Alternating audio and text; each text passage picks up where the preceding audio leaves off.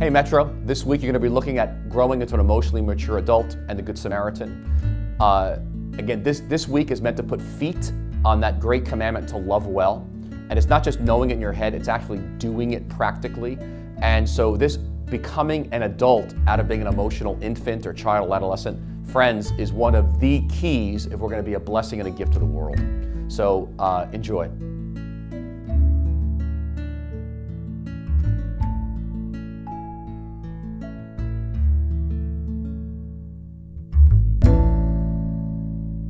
Welcome to all that are here. Welcome to our online community, those watching in the nursery. And we continue in this series on emotionally healthy spirituality. You've been with us from the beginning. I think this has been a real deep series where we've been confronted to take a deep, hard look at some of the things in our own life, and today is no different. When I first met my wife, I met her in college. I was a freshman year in college, and somehow, some way, I started to fall in love with her. It was like one of these weird moments. It was like a TV drama. And she just walked through the doorway, and I knew her before, but somehow she had a haircut, and she just looked different, and everything was in slow motion. She started to shake her head, and just her hair looked so beautiful, and I just fell in love with her. Somehow, I was so scared to admit my feelings for her, but somehow we would eat together a lot, and secretly we just would kind of hold hands underneath the table, and without really confessing our feelings. And we do that, and I remember just like once I was looking at her hand, and it looked so beautiful, and I looked at the pattern of her veins, and it literally spelled, "I love you." And I was like, wow, she really loves me. And so it was one of those great moments. And then I proposed to her, and I said, let's get married. And man, I dreamed about being with this woman for the rest of my life. And I just dreamed that loving her would be so easy, that it wouldn't even be that difficult. And so I was excited about doing this and entering into marriage with her. And then we got married on September of 1999. And it's been 17 years. And I still remember that first year of our marriage. It was so difficult. We had never fought like that. We had fought before, but we've always been able to sleep in separate beds before. But now we actually had to live together and deal with our issues. And it was so hard and so painful. A lot of it, I try to bring God into the picture and try to force her to change on a spiritual level. And really what I was doing was I was spiritually manipulating her. And it was so painful and so hard during those times. And I realized something that was so true, that it's so easy to dream about loving someone, but when you put it into practice, it's altogether different, isn't it? It's a lot harder. In fact, I would say it becomes a dreadful reality. You see, for many of you, you've fallen in love with the idea of dreaming of loving people. Many of you got married to the person that you're next to today because you dreamed about loving them. But to put it into practice is actually a dreadful reality because it's a lot harder to love somebody. But yet that's the essence of what it means to be a follower of God. Because Jesus Christ wants you to be a great lover, to love people, right? And part of the reason why that's such a central thought or essential part of the gospel message is because we affirm God's image that he created us with. That when you are able to love your neighbor and when you're able to love people in a real healthy way, you affirm God creating you in his image, amen? And so that's why it cannot be a non-negotiable. For many of us, we think that it's an option that you can love some and you can't love, and you don't have to love other people. But really, when you look at it in the Bible, you'll find that it's a non-negotiable that you and I must learn to love other people, especially those that rub us the wrong way. That is a true mark of a Christian follower of Jesus Christ. And so today I want to talk to you about what an emotionally mature adult looks like. I'm going to ask you, are you still an infant? Are you a child? Are you an adolescent? Or are you actually an emotional adult? How you answer that truthfully will begin, I believe, the process of you being able to maturate into an emotionally mature adult. Because if we don't do that, then you will continue to live your life with a sense of superficiality. The pull to live a superficial life in our culture is so strong that for many of you, you are faking it and you don't even know that you're doing it. Because it's become so much of who you are. It should be your foe, but it's become your friend. And for some of you, because you've pretended all your life, you don't even know how to be real. You have no idea how to be that person. And you're lost. And today, I believe God's going to teach us how we can do that. Aren't you tired of being jealous? I am. Aren't you tired of faking it and pretending everything's okay when deep down it's not? Aren't you tired of pretending your kids are so great when you realize they really aren't. But with people outside, you boast about them like they're the greatest things in the world. But you know the true story. Aren't you tired of just kind of existing and not really living the life that you want to live? You get sad when you get old, and you feel like maybe life is not as good as you want to. Aren't you tired of hitting a midlife crisis every single year of your life? It's a real difficult path that I think some of us have chosen to live today. And I think chronologically, we mature into the age that we look. Right? So whatever age you are, I think you kind of look like that. No offense. I mean, some of you actually look younger, which is great. Give or take a couple years. I think we mature chronologically to the age of whatever we are. But emotionally, the truth is, whether you're 50, 60, 70, or 30, you could be a 2-year-old. Because I don't think no one's ever taught us how to become an emotionally mature adult. And so today we're going to look at one of the most famous passages of Scripture, the parable of the Good Samaritan. In this passage, we're going to learn how we can begin this journey of becoming an emotionally mature adult. Now, it's nothing new. In the past several weeks of what we've talked about, it's all leading up to this one moment. All right, we're almost done with the series, but now it's the part of let's become an emotionally mature adult. So if you have your Bibles, let's turn to Luke chapter 10. And we're going to look at verse 25 and following. Luke chapter 10, verse 25 and following. Here's what it says. On one occasion, an expert in the law stood up to test Jesus. Teacher, he asked, what must I do to inherit eternal life? What's written in the law, he replied. How do you read it? He answered, love the Lord your God with all your heart, with all your soul, with all your strength, and with all your mind, and love your neighbor as yourself. You've answered correctly, Jesus replied. Do this and you will live. And he was very happy that he answered the right question. But he wanted Jesus to say, you're the man. You're doing it. You're loving your neighbor. So how does he do it? He doesn't say, hey, can you affirm me? He says this. He says, who's my neighbor? And he was hoping to get that answer of Jesus saying, well, here's who your neighbor is, and you're doing a great job at it. You ever try to get somebody to affirm you, but you don't want to actually say, hey, would you affirm me? Because that would be kind of inappropriate. But you want them, like you bench 300 pounds, and you want to tell people, and people will be like, wow, you bench 300 pounds? But you got to sort of think creatively of saying, hey, I've done something so great. But you say, hey, how much you bench? You'll say something, I bench 150, 200. Oh, okay. And then somehow you're hoping that they'll say, well, how about you? And you say, oh, I'm glad you asked. 300. Wow, 300 pounds? Amazing. And that's what he was hoping to get a reaction from Jesus. Wow, you are loving your neighbor. But this is what Jesus does. He throws him a crazy curveball. He says in verse 30, a man was going down from Jerusalem to Jericho. When he was attacked by robbers, they stripped him of his clothes, beat him, and went away, leaving him half dead. A priest happened to be going down the same road, and when he saw the man, he passed by on the other side. So too a Levite, when he came to the place and saw him, passed by on the other side. But a Samaritan, as he traveled, came where the man was, and when he saw him, he took pity on him. He went to him and bandaged his wounds, pouring on oil and wine. Then he put the man on his donkey, brought him to an inn, and took care of him. The next day he took out 2 denarii and gave them to the innkeeper. Look after him, he said, and when I return, I will reimburse you for any extra expense you may have.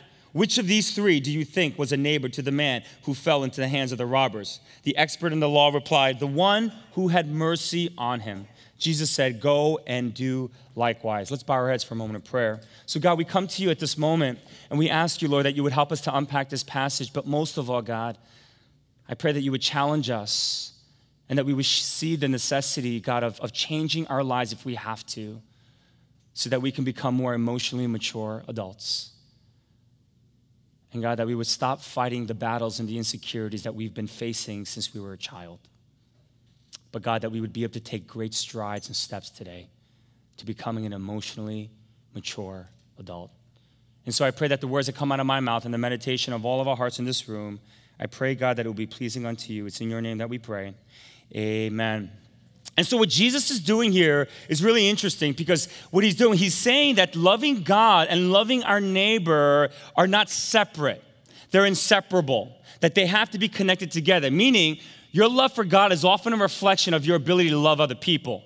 All right? You can't separate those things. But for many of us, we've dichotomized it, haven't we? That we can actually come and say that we're a follower of Christ, or we can actually lead worship, or we can lead a Bible study. We think we're doing a good thing because we say we love God, but yet we don't even think about that how we are treating people who rubbed us the wrong way, or maybe not loving them or being forgiving towards them. We completely negate the fact that they're doing something bad to us, and so then maybe we pour out sort of a wrath on them, or we don't love on them the way God wants us to. And we think it's completely okay to continue to go on and saying that we're a follower of Jesus and we love God, yet while we're hating our neighbor.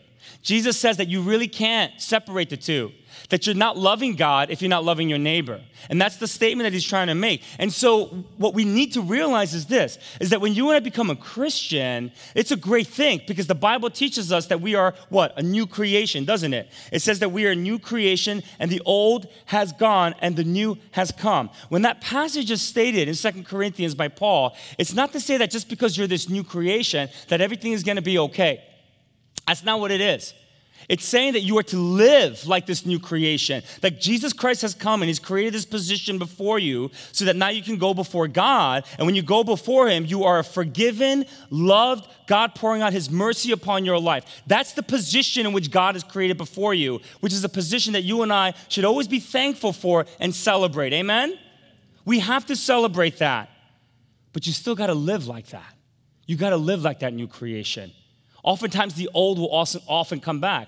When I became a Christian in 1989. I was a sophomore in high school. I was in 10th grade, and I went to this, we call them revival meetings back in the day. And I went to a revival meeting, and it was just for youth group kids. And so I went with my church that I kind of attended. And I went primarily, if I'm going to be very honest with you, I went with the hopes of potentially meeting a girl. That's why I went. I was a hopeless romantic, meaning I wanted a girlfriend, I wanted to be in a relationship, but I had zero game, all right? I didn't know how to get a girlfriend, but I wanted one so bad. So I got dressed up. I tried to look as best as I could. I was hoping at least maybe I can get a phone number or perhaps maybe a smile. That would be enough for me, all right? And so I go there, and to my shock, I come to experience Jesus Christ for the very first time, and it was a massive conversion experience, I really believed. And I just thought everything naturally is going to be okay. Because the foundation of my life was very shaky. I was a very insecure person because I grew up in an physically abusive home. When you grow up in a physically abusive home, you really struggle with self-worth and self-esteem. I just thought as I became a Christian that everything was going to be okay, and I believed it, and I found that it really wasn't. And when I was in youth group, years later, I became the president of my youth group, was the worship leader, felt really spiritual. Kind of had feelings for this one girl that attended my youth group, really liked her, but again, didn't know how to admit my feelings for her. So I just kind of let it drag on. And then all of a sudden, this dude started coming to my church from Queens. He had no business coming to my church, all right? 2 bridges away. He had a car, he drove, all right? Made me sick to my stomach. He started coming, and this guy was real smart, and she really liked the smart dudes, and I wasn't that kind of person. And so she just was really taken by him. And I remember this guy, his name was Jay. There's no reason for me to hate him, but I wanted to kill him. I wanted bad things to happen to him. I did not want him to come to church anymore because he was my enemy. He was going to take the girl that I really had feelings for. I realized just because I said I'm a Christian and I love Jesus, I still related to people at that emotional level the same. I realized how far I was away from this. And back then, as a kid, you don't know these things. You have no idea. But then as you get older and you start to think about these things, you realize how unhealthy you really are. And you see, you are this new creation before God. You are this new creation, but yet still within you is generational sins and patterns that have been passed down from generation to generation. And no matter how much you are trying to live out this new creation and trying to live out what the Bible tells you to do it, in your bloodstream is the way your parents always did it. In your bloodstream is the way your grandparents did things. So you relate to people the way your parents related towards one another. You relate to people how your grandparents related to one another. And you realize that it's very difficult for you to try to live out this new creation life in which God has given to you. And so the challenge is, how do you break out of being a slave for 400 years in Egypt? How do you do that? You know, the people of God had to be in the wilderness for 40 years because they needed to know what it was like to now be the people of God. That even though they were in the wilderness and they were in this place of discipleship and training to learn how to differentiate themselves from being the slave for 400 years, that many times they just said, let's just go back. Let's go back to Egypt. This is too hard. And for many of us, you know what this new creation is about. You know what you should be. And for many of us, it's just a matter of us just saying, let's just go back to the old way. Let's just go back to me being who I am because this new creation thing is way too difficult for me. Physically, you have no issues maturing as long as you're eating food. Intellectually, your parents have invested thousands upon thousands of dollars in your intellectual capacities for you to thrive and be where you are today. You have no problems growing intellectually. But emotionally, for many of you, you're at a remedial level because you didn't have anyone to help you through this, especially if you came from immigrant families from this country and you're like a second generation or 1.5 generation, whatever you are, Korean, Chinese, Indian, or whatever you are. Because as immigrants, your parents didn't have the ability to attend to you on an emotional level because they had to work and try to put food on the table. And so you grew up in homes where this wasn't there. It wasn't ready for you. It wasn't available for you. And that's why when you look at Christians today in the church, we love probably the same of people that are outside the church, maybe even worse. Now, I know the recent statistics say that when you look at marriages in the church, they actually are better than the marriages outside when they look at the rates of divorce. So in the past, there were statistics that said 50% of all marriages ends in a divorce and 50% of all marriages outside the church end up in a divorce. Well, now they find that it's actually a lot higher for outside the church and lower for inside the church. But I'm telling you right now, our marriages are just as screwed up as the marriages outside the church. For some of you, your enemy is your spouse. You hate them because of how much rejection you feel like they give to you on a normal basis. You want to be like a human. You want to be an adult, but they still treat you like a little kid. For some of you, these are some of the hardest people to love is the one that you've married, and now you don't know how to get out of it. And you don't know how to make sense and how to say, how do I make this better? How do I make this relationship better? Because we were never given the tools growing up to grow and to learn and to connect on a deep emotional life. And so I need to ask yourself, where are you today? Are you an emotional infant? Are you an emotional child? Or are you an emotional adolescent? Or are you actually an emotional adult? The goal is for us to become an adult, all right? Let's look at these just specifically for a little bit. I want you to think of a chronological infant. Now, we have a ton of babies in this church, and nursery parents, I know you can relate to this. When your baby is crying, they can't communicate. They can't say, hey, mom, dad, I'm kind of hungry right now. Can you give me some food? Right? They can't communicate that with you. So what do? They cry, right? Mom and dad, my diaper is really dirty right now. I could use a little change. They can't do that. I'm really tired. I really need a nap right now, mom and dad. They cannot do that. So they'll throw a temper tantrum. And if you can't figure out what's going on with them, they'll just continue to whine and cry, right? That really is what happens when you have an infant and you're caring for an infant. And because they're an infant, it's okay. But for many of us, we're emotional infants. And you know what emotional infants often do? They act like tyrants, and they don't know how to speak up. They don't know how to share. They don't know how to communicate what they're going through. Oftentimes, what they often do is that when they get into an argument with you, they win through intimidation. You like to win arguments by intimidating the people that oftentimes you love the most, or the people that you're fighting with. But that's an emotional infant. An emotional infant doesn't have the capacity to empathize with other people. And so as a result, they only care about themselves, and they only care about winning. That's an emotional infant. Winning every argument that they have with people. They care about those things. That is an emotional infant, okay? Now, I know it's nobody in this room, so don't worry about it. Emotional, how about a chronological child? When a child is 5, 8, 10 years old, yes, they can communicate, but they still don't know how to communicate properly what they're going through. So what happens is that they'll act out more than they feel. So say your son, a friend didn't pick him up at the soccer game. He'll come home, and rather than saying, Mom, Dad, I'm really upset that today that Tom didn't pick me up at the soccer game. He'll come home, and rather than telling you that, he'll start throwing temper tantrums. He'll start throwing his toys. He'll start yelling, start smacking his sisters. And you're like, what's going on with you? He doesn't know how to deal with it. He doesn't know how to communicate. He just acts out his anger and his frustrations. All right? Now, an emotional child is still similar to that. When they get upset at someone, you know how they act? They distance themselves. They silent with that person that they don't like very much. They pout. They whine. They gossip. They often do that many times.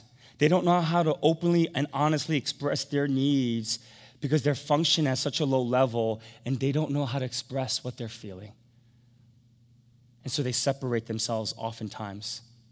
One of the things that my kids and I have been doing for the past 6 years, and I highly encourage you parents, if you have young ones, to start doing this. We go around the dinner table and we share what made us happy and what made us sad.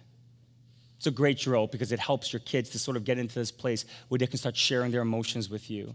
And so, in the beginning, I think it was very hard for my kids to kind of grab onto it, especially to share what made them sad. And so, my wife and I had to really be the example. And so we had to share really openly what made us sad. And sometimes if we were angry at each other, my wife would just share very openly, all the things I did wrong to her, to my kids. I'd be like, TMI, honey, stop it. It's too much information. But she's like, you want me to set the tone? And so we do that. And so in the beginning, it was very difficult for our kids. And I still remember Christian in the beginning, he would just share what made me sad, what made me happy. It would just be like, I had a good time at school. Gym was awesome. What made me sad? We're eating spaghetti tonight. It would be like that. But then he was able to dig deeper. And there was one time we went around and he couldn't speak what made him sad. He was just quiet, and we knew there was something that he wanted to share. And again, he's the youngest, so we just waited patiently before we ate, and we said, what's going on? What happened? And then he was openly able to share that there's a kid in school that actually hits him, and he gets bullied. And he started crying at the dinner table. It was just a beautiful practice where my wife and I were able to come around and support him and help him to fight his own battles rather than saying, all right, I'm going to go to school, I'm going to talk to that teacher, I'm going to talk to that principal, we're going to take care of this. But we just said, here's what you should do. We gave him the tools to be able to deal with this and the support that he needed. We have to do that for our children, all right? An emotional infant, an emotional child, an emotional adolescent. Who's an emotional adolescent? An emotional adolescent are people that are often very defensive. You can't handle criticism. You hate it because you feel like a criticism is like a blow to your self-esteem and your self-worth. Rather than taking responsibilities for some of your actions, you constantly blame the other person. You're judgmental and you're quite self-centered. Is that you? An infant, a child, an adolescent emotionally are people that are only capable, you can only love people who love you back. And that's even conditional. Because once they stop loving you back, then you stop loving them back. Now, emotional adult is very different. An emotional adult is somebody who's able to ask for what they need, what they want, and what they prefer. They can do it really clearly and directly and respectfully and honestly with you. An emotional adult is not concerned about winning an argument. They're not concerned about that. They're actually concerned more about how can we both win rather than one win and one lose. An emotional, mature adult is able to love somebody who actually hates on them. Why? Because they lean on understanding.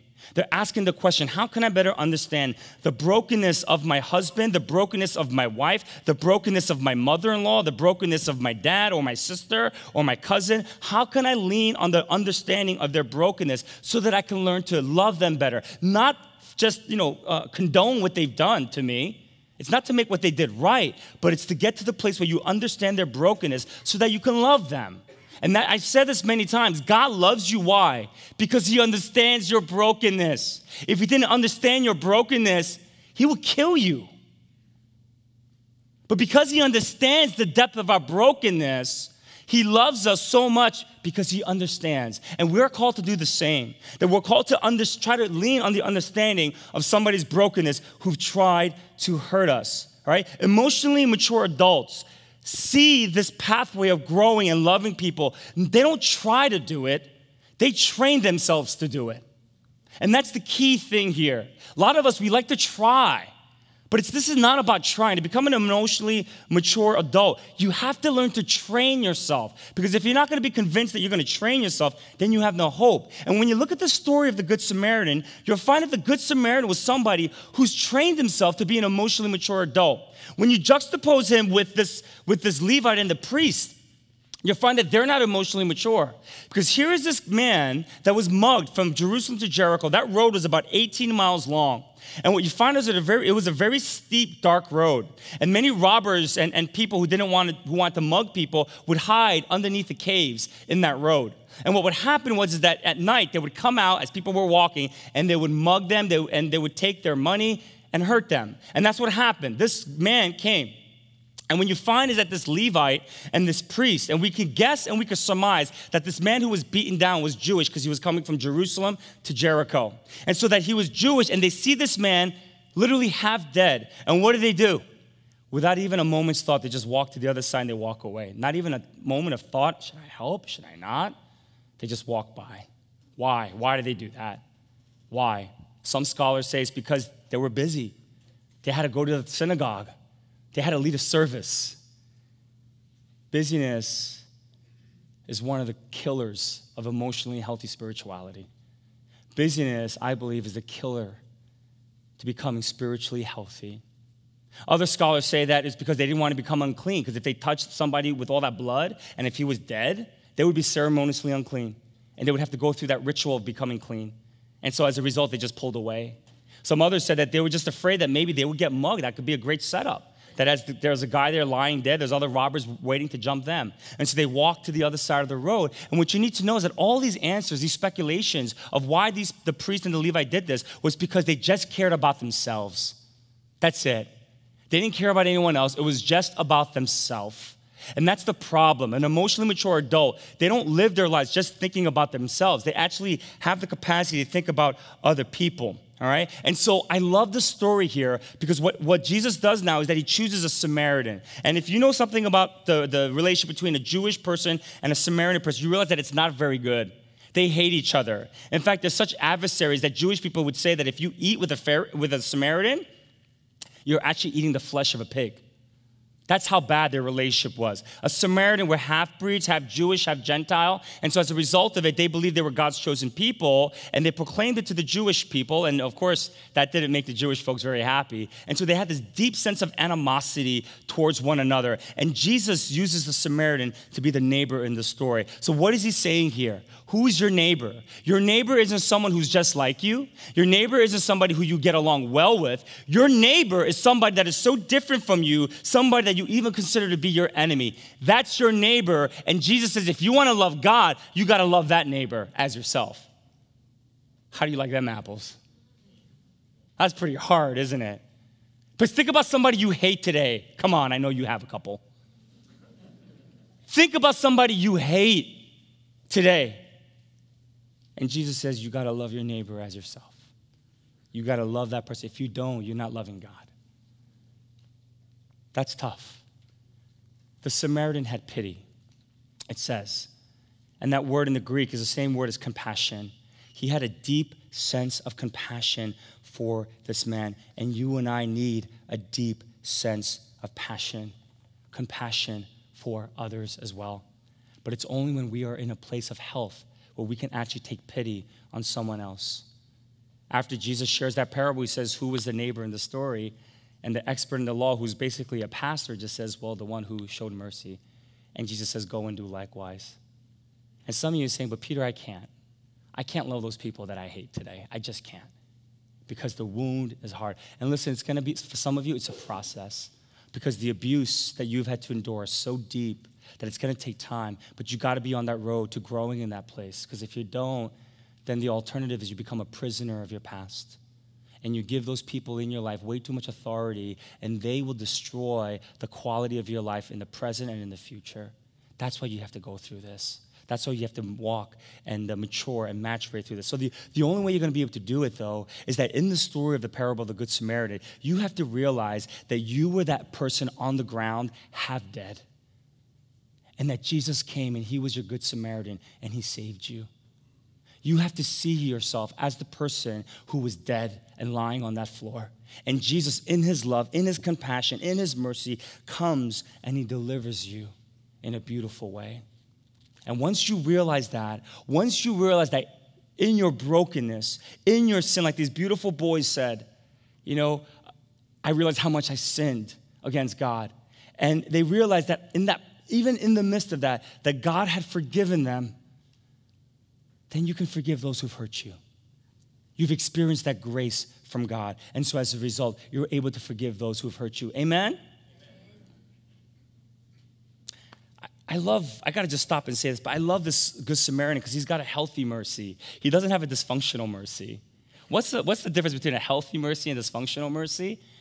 It's really what you see in the Good Samaritan, because he sees him and he bandages him up, he takes care of him. He doesn't walk out, but then he takes him to an inn. He doesn't bring him home to mom or to his wife and say, honey, guess what? We have a visitor, and you got to be with him day in, day night, and take care of him. No, he brings him to an inn. He pays the innkeeper and says, take care of him. I'll be back in a few days. That's a healthy mercy. For some of you, you struggle with the Messiah complex.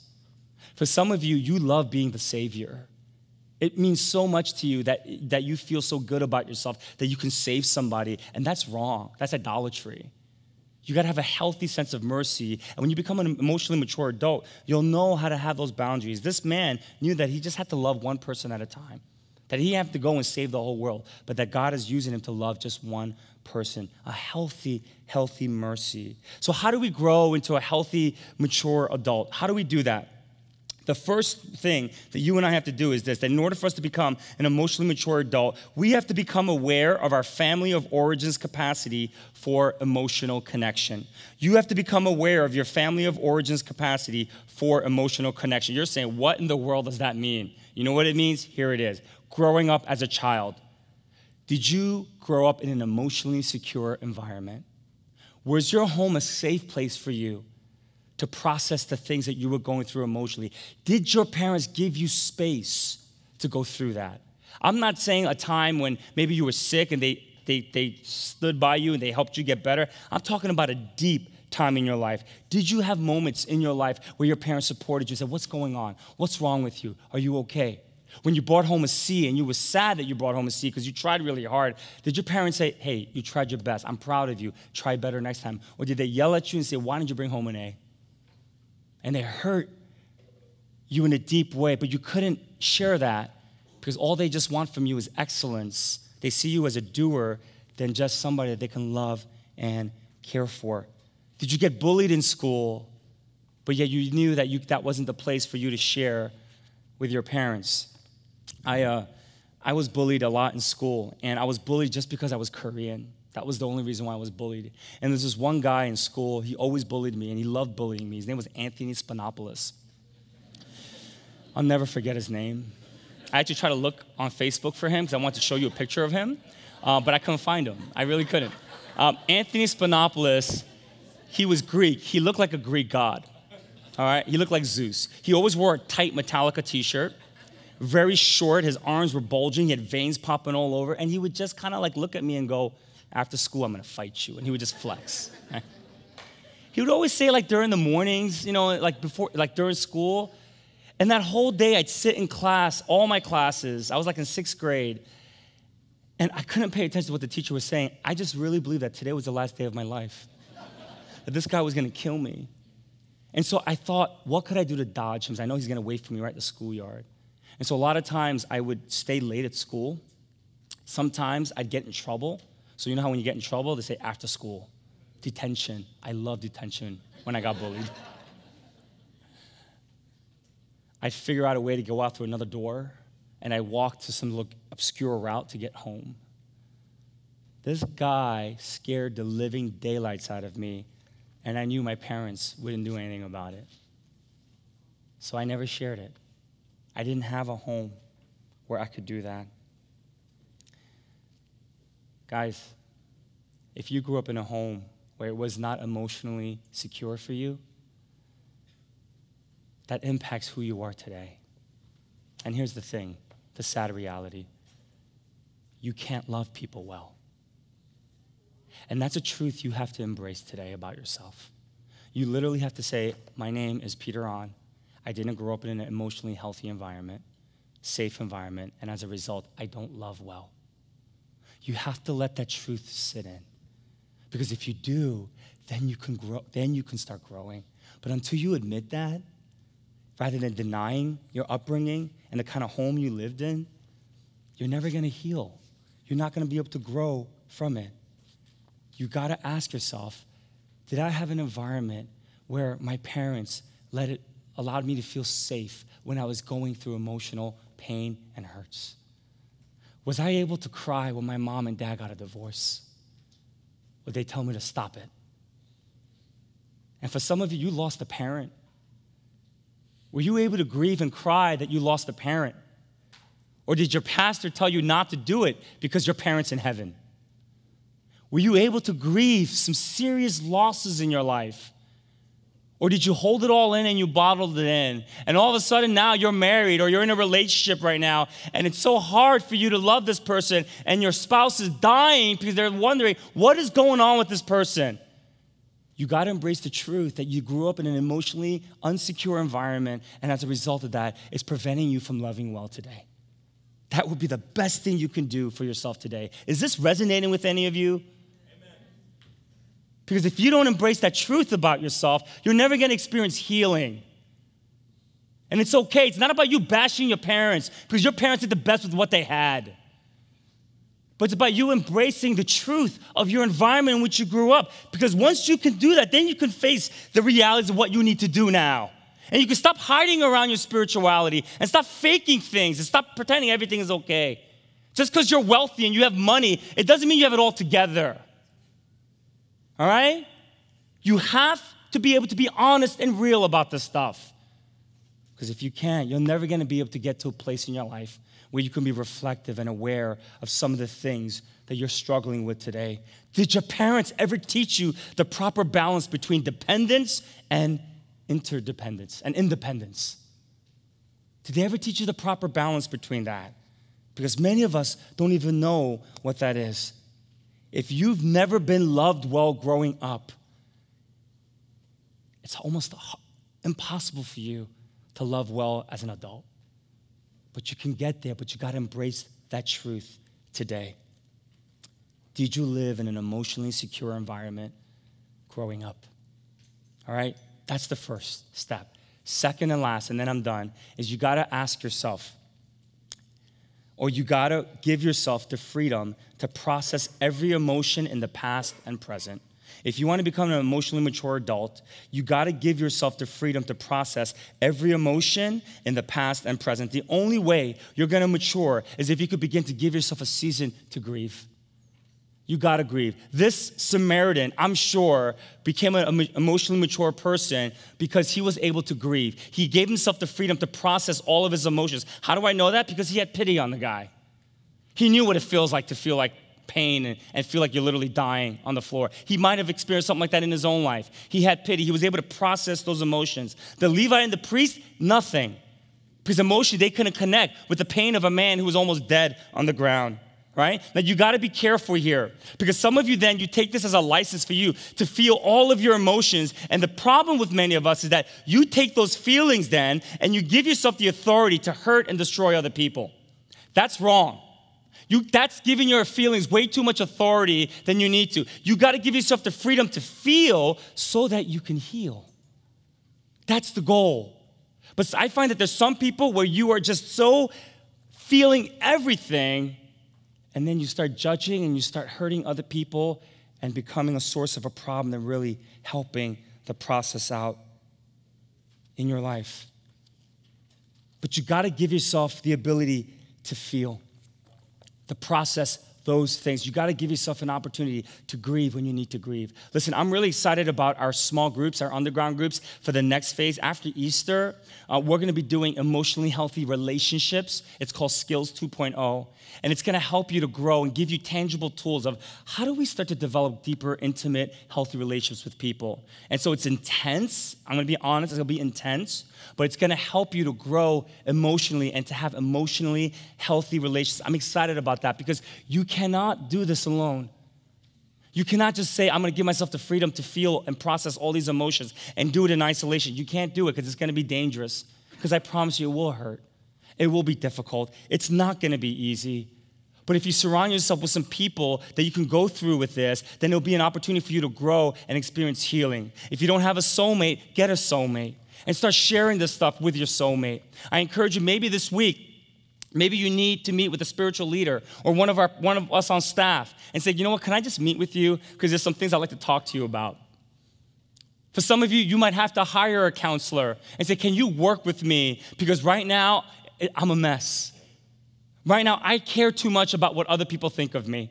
And so I'm putting so much pressure on myself, on my kids, and it's destroying everything in my life. My wife, you name it. And so maybe you need to go and hire a counselor so they can help you process some of this stuff. Whatever it is, understand this. Jesus says, when two or more are gathered in my name, I will be there. So do this in community and know that the Holy Spirit's got you. And it's going to be fearful. It's going to be difficult. But if you embrace it, there could be true healing from it. And you might be amazed how you'll begin to look at some of the painful things in your past and how it won't have the kind of death toll that it has in your life. But you'll be amazed at how it could bring you life now. You see, Jesus cannot change the historical facts of your past, but he can certainly change how you feel about it. Jesus cannot change the factual events of your past, but he can certainly change how you feel about it. The alternative of not doing this, Metro Community Church, is you will be a prisoner of your past, and you will be alone for the rest of your life. You could be married, you could have kids, but you will still feel utterly alone because you are not allowing your true self to come out and heal in a proper way. And if you don't allow yourself to do that, then you won't be able to be loved, because I know all of you long for that, because in order to be loved, you got to be able to love well as well. Well, this Wednesday, I turned 42 years old. Getting old. Who whistled? So I was working out at the gym this week, and one of the girls, because she's a Facebook friend of mine, she just said, hey, happy birthday, Peter. And I said, oh, yeah, thank you. She said, how old are you? And I said, I'm 42. And she said, whoa, I'm sorry. I said, no. I said, don't apologize. It's okay. I said to her, you know what? I actually really enjoy the aging process. I love getting older. And she looked at me, she goes, what are you talking about? I said, I love it. I said, as I'm getting older, I said, I feel like I'm more free in who I am. Emotionally, I'm healthier. It's like physically, I even feel healthier. I just love getting older. And she just kind of walked away, just baffled by what I just shared. But I do. I love the aging process. It's wonderful. It really is. It's overrated to be young, in my opinion. You can't pay me enough money to go back to my 20s. I'm serious. I would never want to go back to my 20s. Some of you would sign up for it in a heartbeat. Not me. I was a wreck at 20. My 20s and my early 30s, I was just this emotional wreck. One of my greatest issues was this. I needed you to love me no matter what. I needed you to like me no matter what. And so in order for me to get that from you, I had to be overly kind and nice and understanding. You could beat me down and hurt me in many ways, but because I longed for that kind of acceptance, because I didn't have a strong foundation, I wasn't secure in who I was as a person. So because of that, I longed for your approval, and so I lived my life for that. I was extremely kind to everyone. I was overly nice. And when I started this church at age 29, I felt like I had stuff to prove, that I had to be a good pastor. And of course, I said, I want God to use this church to lead a lot of people to Jesus Christ. So, God's going to use us. We'll be a big church. We're doing it for God. But in all honesty, it wasn't for God. It was for me. So I could feel good about myself, feel like I'm worthy enough. Because it wasn't good enough for me to just be okay with the fact that I'm just a child of God. That wasn't good enough for me. I needed the approval of other people. I needed the applause of other people. And the people who there's only few people that knew who I truly was. And that was my parents. But the one who really knew me was Jenny, my wife, my girlfriend at the time. She saw sides of me that no one saw. Because I was this insecure person, I was a jealous boyfriend. Oh, I was jealous. Always thought that she would leave me for some other guy. And then when she graduated, she was a year older than me, so she graduated before me. And then she worked for LG. I was in crisis mode. It's a lot of Korean dudes in that company. They're a lot smarter, wealthier than me. I was like, I just have no chance. I just believed that she was looking for a way out because I wasn't good. And so I'd make her life miserable. I call her at work. I call her at night. If she didn't pick up by 8, I realized she probably went out with some of the coworkers to the karaoke places to drink. I mean, just horrible stuff. Nothing that I'm proud of, ashamed of. I would never go back to my 20s. My wife right now is in Cancun, Mexico, partying with her friends. And it feels so good to say, honey, have a great time. Party all you want. I know you'll do it responsibly. And I don't have to worry and call her and be like, oh, what's going on? I remember when I first started this church, one person said, I heard it through the grapevine. Peter's not a great preacher. Oh, man. That was painful. And they didn't just say that. They said, I don't know if that preaching could sustain this church. Oh, man. I heard it through the grapevine, but I'm telling you, it was painful to hear. I couldn't sleep for days. And I said to myself, what do I have to do to prove that person wrong? What do I have to do? I heard recently, a few weeks ago, that through the grapevine again, because I hear it, man, not everyone loves me. I heard some people here in this church say some bad things about me. I don't know who. But if that was 8 years ago, you know what I do? I do a little CSI investigation. I sit down, I say, who are the people that are saying this about me? I'd sit down, I find out where your circle of friends are. I would start eliminating, process of elimination. I'd find out who this person is, and I wouldn't sleep until I did. I slept like a baby because I know that at the end, as long as I'm a child of God, and I do fail, I do, and I make mistakes, but as long as I try to do my best for God, that's all I can do. And in all honesty, guys, it's going to disappoint you. And I want to apologize ahead of time for that. 6 years ago, I actually believed dying was better than living. I believed it with my heart because I was so overwhelmed. And I felt like I was nothing but a promise breaker. I said I would never lose my wife and I would never lose her for the church, and I was doing it. I became somebody I didn't want to become. And I stand before you today, and I'm happier and at more peace with who I am than I've ever been. And I never would have dreamed in all the years of my life, growing up as a kid till now, that God would take my pain of abuse in the past and all of the mistakes that I've made as a pastor to be an opportunity for me to encourage you. But tomorrow I get on a plane to go to Norway, and I minister to 150 pastors. And they asked me to preach 4 times. And you know what I'm going to do all 4 sessions? I'm not going to do lessons on how do you grow a church. All 4 things I'm going to talk to them about is how do you become emotionally healthy as a leader? So that when you're 50, 60, 70, 80, 90 years old, that you'll still love what you're doing, but more importantly, you'll love the people that are closest to you the most. And have peace in your life. I would have never imagined in all my years that God would take something in my life. He can never change the factual events of my past, but he certainly has changed the way I feel about him. And all I've done over the last 6 years is nothing crazy. All I've done is that I've said, I am not going to try to make time for the Sabbath. I make time for the Sabbath. I take the daily offices twice a day. I stop and I pause to slow down the busyness of my life so that I can be in loving union with God. I have 2 soulmates that I share my life with. They know the darkest areas to my humanity.